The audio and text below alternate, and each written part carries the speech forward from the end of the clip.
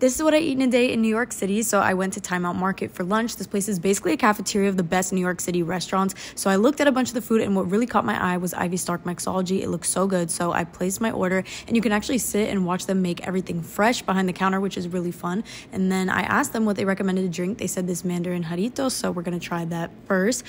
This was a really good soda, but personally I think another flavor could have been better. I'm going to give it 7.5 out of 10. Then came my entree, chicken tortilla soup, my favorite meal of all time, and elote.